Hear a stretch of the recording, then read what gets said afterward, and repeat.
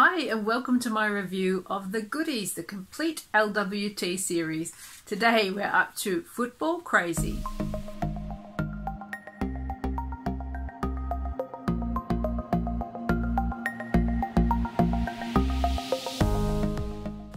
With Bill an out-of-control football hooligan, Tim tries to reform the game and its spectators.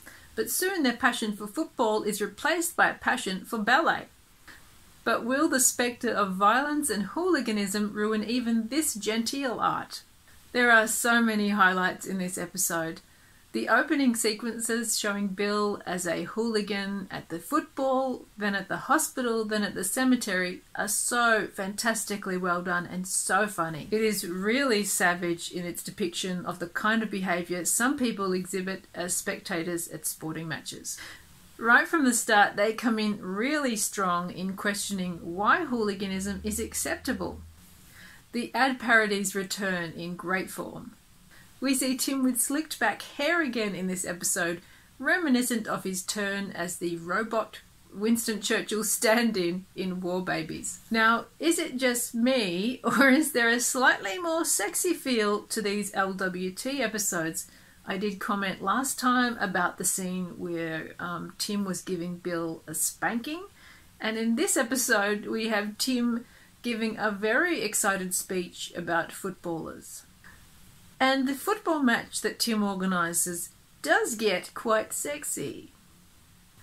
I love the sight of Tim in his evening wear, and this image combined with the zombie-like football supporters who are following him around, to me gave this moment in the show a real Hammer horror feel. I just loved Tim as a ballet hooligan. This is such a brilliant idea in the show. And we get 3 times the Graeme here, as Graeme plays all 3 hosts of the big match simultaneously.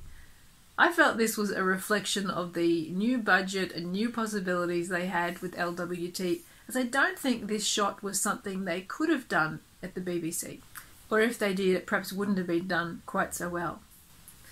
Now, a question for location spotting enthusiasts. Is this the same theatre that we saw used in Royal Command? Because to me it looks the same. Graeme's dying swan dance routine is laugh out loud funny and weirdly compelling. Graeme's dancing has come so far, and in this episode he even gets to dance in front of dancing legend Wayne Sleep. Speaking of Wayne Sleep, he is the guest star in this episode, in one of the most hard-working turns of any guest star I've seen in the series. I really didn't remember this episode at all, but it's a fast-paced and really funny episode with some very strong points to make. It asks us to consider why hooliganism is acceptable in one context, football, by showing us how utterly absurd and unacceptable it is in another context, ballet.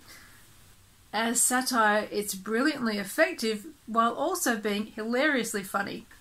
As a side note, I learned in Andrew Pixley's fantastic booklet that accompanies the LWT set that Tim was actually involved in the football world and was actually really concerned about football hooliganism. So there is some really serious intent behind this episode.